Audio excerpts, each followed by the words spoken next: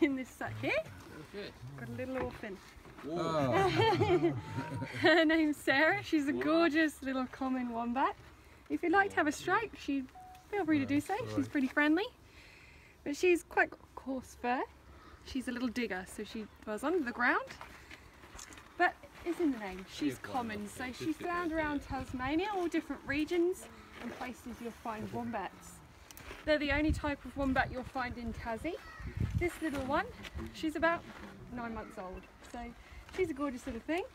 And the reason she's sadly here is not through breeding, so they're common. She's actually an orphan. So mum was hit by a car and she was found by the roadside. So that was just up the road here. And these little guys, they change in colour as to where they come from. So she's an East Coast wombat. She's more grey in coloration. We've got George Clooney over there, who Chris is about to get out as well. So he's more grey as well. That's how he gets his name, gorgeous silver coat on him.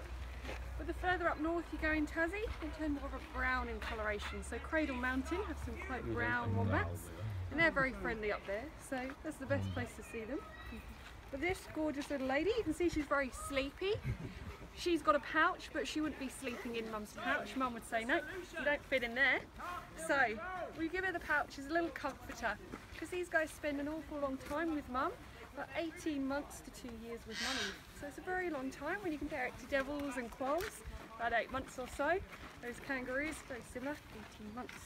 But where she'd be is up in underground. So during the day she's fast asleep, and they build complex burrows, and she'd sleep with her mum in this den. These guys, we often get asked why are they solitary, why they're not with friends. These guys like their own company, so they're a bit of a recluse. They love their own little personal space, and so she would be with mum. That's what the pouch is for. So it makes her feel safe and comfortable. We'd love to cuddle Sarah all day long, but sadly it's just not possible, is it? But a gorgeous little thing. She may look like another type of animal you'll see around mainland Australia, the koala. They have closer relatives, and they are the hairy-nosed wombat, southern and northern on mainland Australia. But you've also got another relative, the koala, very distantly nowadays, but you can see they look very similar. So she's got that little leathery nose. That's actually a wombat's main sense, is their sense of smell. You can see they've got very small eyes. They don't really rely on that like those devils. And tiny hairy ears.